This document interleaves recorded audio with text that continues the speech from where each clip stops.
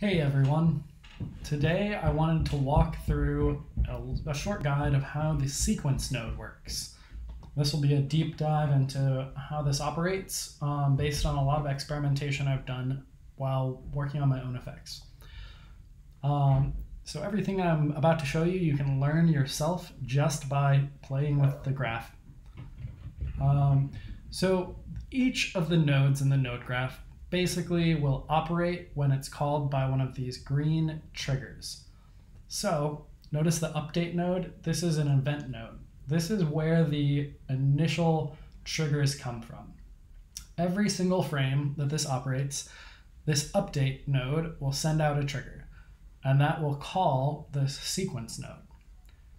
Now, a lot of stuff happens when a node gets called by a green trigger execution signal. The first thing it does is it takes all of its inputs. Sequence node doesn't have those, but I'll bring that up a little later. And then it outputs its executions. Now, most of them only have one, but the sequence node is unique in that it has multiple output signals, triggers. So the way that this works is they'll go in order from top to bottom. There's a couple times where this is maybe a little unclear because of some asynchronous nodes, and I'll explain that briefly. But the thing that you need to know is when you're using a visual scripting graph like this, you always want to make sure that your parts of your visual scripting subgraph or visual scripting graph are separated into the things that happen first in that frame, the next things that happen in that frame, and then the last things that happen in that frame. You can add some more in between. As you can see, you can add as many output triggers as you want. So divide your scene as much as you need into different sections. The three common ones that I always think of are gather all of the pieces that you need. So this is where you get your references and you assign some values based on some simple calculations, and then make sure everything's in place.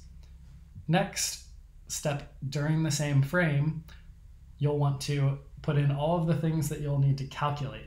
So I created a subgraph that will take in all the values and make some calculations and basically spit out a bunch of results. And then in the last subgraph that you want to assign them back to some variables or set some values on some components, do whatever you need to apply those calculations that you just did.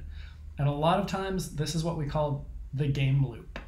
So every single frame, it'll go through this stage of getting some values, doing something with the values, and then applying those calculations that you just made with the values.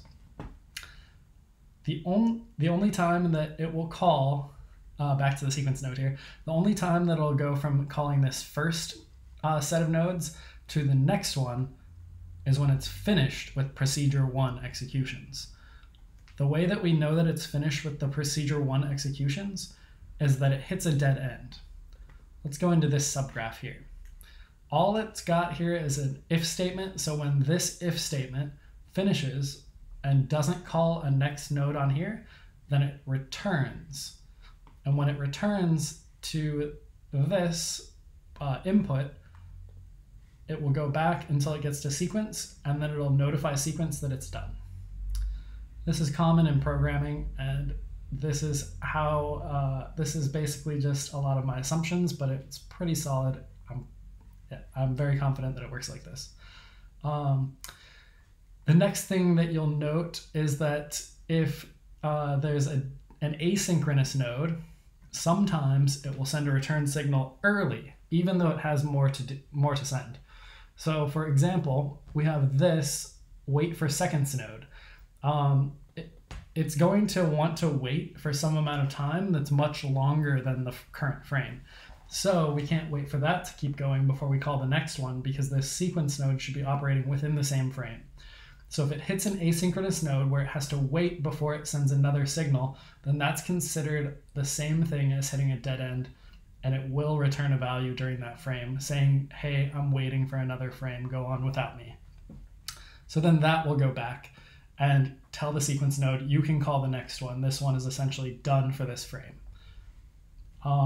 So that's how the sequence node basically operates. And You can organize your logic in a way that makes sense now that you know that about the dead ends and the way that it waits for the next one to be called, and the way that the second procedure is going to be called after the first procedure. So any changes that you make during this first one to values, those values will be updated to the new values when you go into the second one. So that's something to keep very clearly in mind. The last thing that I want to go over is just connecting some of these thoughts and showing how the if node will work. Essentially, this if block, when it gets called, like I said with the sequence node, the first thing it will do is take in its inputs before it does any sort of calculation. So what it's doing here, it has this input and it's a Boolean input. So where does it get that? Well, it'll reach back out to this greater than node, and this greater than node will want to return this Boolean value to the if. But in order for the greater than node to give that, it has to do its full operation. See, the right side is always going to be the last thing that it does. And now that this if statement is requesting a value from this greater than is basically being called in a similar way. So the first thing that it will do, if you think about it, is look at its input values. So it will go back another step and it will call upon this add number and ask, what is value 1? I need to know value 1. So this add node will also need to look at its inputs.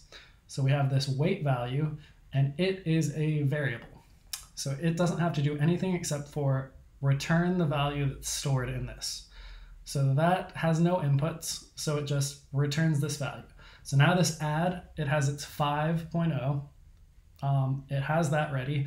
Now it needs to get another input number, and this comes from the parameter inputs. So then we have to go outside of the graph to see that this value is going to be 0 because there's no inputs. So you're basically walking through the logic until you get to a dead end, and then you have both values so you can do the calculations, and then it can return back to the greater than.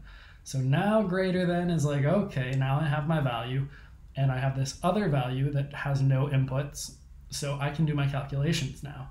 So the greater than does its calculations and it returns its value. And then we get to back to the if, and the if is like, okay, now I've been triggered and I have my values and it's true. So I can do my calculations and decide I'll execute the true statement.